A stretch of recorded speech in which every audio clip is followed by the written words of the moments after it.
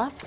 Well, so now take a look at this precious dog. This injured dog was tossed out of a car like trash. The animal was left abandoned in a Fairburn neighborhood on Wednesday. Fox 5's Deidre Dukes is live at Fulton County Animal Services tonight, where that dog is being cared for. And Deidre, you spoke with the man who rescued the dog. Yes, I did, and Otis North said he couldn't believe his eyes. He said he watched as that dog was tossed from a car. He said the dog looked like it had been involved in a dog fight. He says he can't imagine how anyone could be so cruel. Maggie's got some open wounds and some scarring on her that's infected. Staff at Fulton County Animal Services can't say for certain how the pit bull they call Maggie Mae was injured. He went up, opened the door, throwed the dog out. Otis North still shaken days after the pit bull was discarded like trash on his property. What did you think when you saw that?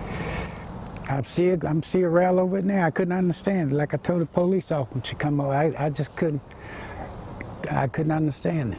On Wednesday, the Fairburn man watched horrified as a man drove up on his property with the dog, then threw her out of the car.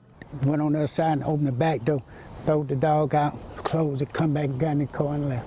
North said the dog was badly injured and bloody, appeared to have been involved in a dog fight, and had a long chain and lock around its neck. Oh, I didn't call it the next day. I was hoping he would come back and get it. I figured somehow my mind kept telling me he might come back and get him, you know. I was hoping that anyway. Maggie Mae appeared listless, remaining in North's yard overnight.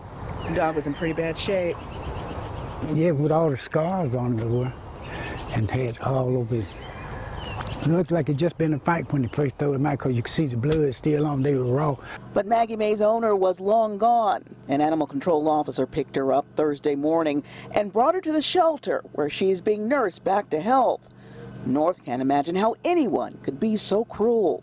If you looked at him, it would take everything out of you. It was bad. It was bad. Maggie, we're told, was in pretty bad shape, but she is making slow, steady progress, and we understand she is expected to make a full recovery. And that's the latest here in Atlanta. Deidre Dukes, Fox 5 News. All right, Deidre, thank you.